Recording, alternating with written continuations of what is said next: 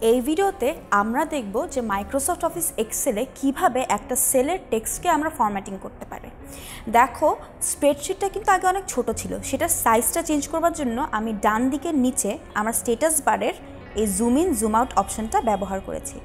এই zoom in zoom out অপশনটা ব্যবহার করলে কিন্তু তুমি স্প্রেডশিটটাকে বড় করতে পারো, ছোট করতে পারো, তোমার দেখার সুবিধার্থে। এখন এই স্প্রেডশিটের এই যে বিভিন্ন রো আছে, সেই বিভিন্ন রোয়ের সাইজটাকে বড় করতে হলে এইখানে রোতে ক্লিক করলে দেখো একটা প্লাস সাইনের মতন আসে।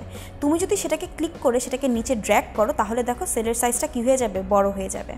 আবার যদি ড্র্যাগ করে আগের ফরম্যাটে নিয়ে যাও তাহলে সেলের সাইজটা কী হয়ে যাবে, ছোট হয়ে যাবে। তো এখন সেলের ভিতরে যে ফন্টগুলো আছে সেই ফন্টগুলো কিভাবে ফরম্যাট করা যায়, অর্থাৎ ফন্টের সাইজ, ফন্টের স্টাইল কীভাবে চেঞ্জ করা যায় সেটা আমরা দেখব। ধরো এই ফন্টটাকে আমি সিলেক্ট করলাম, এখন সেটা স্টাইল যদি আমি চেঞ্জ করতে চাই তাহলে এখানে ধরো আমি সেটার স্টাইল চেঞ্জ করে আমি দিলাম সেটাকে আমার খুব পছন্দের একটা, যেটা হচ্ছে কমিক সানস। এটা আমার খুব পছন্দের একটা ফরম্যাট।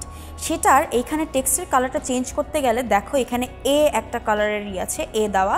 এটা অলওয়েজ আমরা দেখেছি মাইক্রোসফট অফিস ওয়ার্ডেও, যেটা টেক্সটের কালার চেঞ্জ করতে ব্যবহার হয়। তো এই থিম কালারগুলো টেক্সটের ক্ষেত্রে লেখা মানে সেটা অবশ্যই টেক্সট নিয়ে ডিল করা হচ্ছে। তো এইখানে টেক্সটের কালার ধরো আমি দিতে চাই রেডে ক্লিক করলে দেখো টেক্সটের কালার কী হয়ে গেল, রেড হয়ে গেল। আবার ম্যাথ, এটার ক্ষেত্রে আমি কি করতে চাই, টেক্সটের কালার চেঞ্জ করতে চাই। তো আমি কি করলাম, আমি এখানে ম্যাথের ক্ষেত্রে শিফট দিয়ে পুরোটা সিলেক্ট করলাম, এতে প্রেস করলাম। ধরো এটার টেক্সটের কালার আমি করতে চাই হচ্ছে পার্পল, তো আমি পার্পলে প্রেস করলে এটা কী হয়ে গেল, পার্পল হয়ে গেল। আমি যদি বোল্ড করি তাহলে আসলে বোঝা যাবে।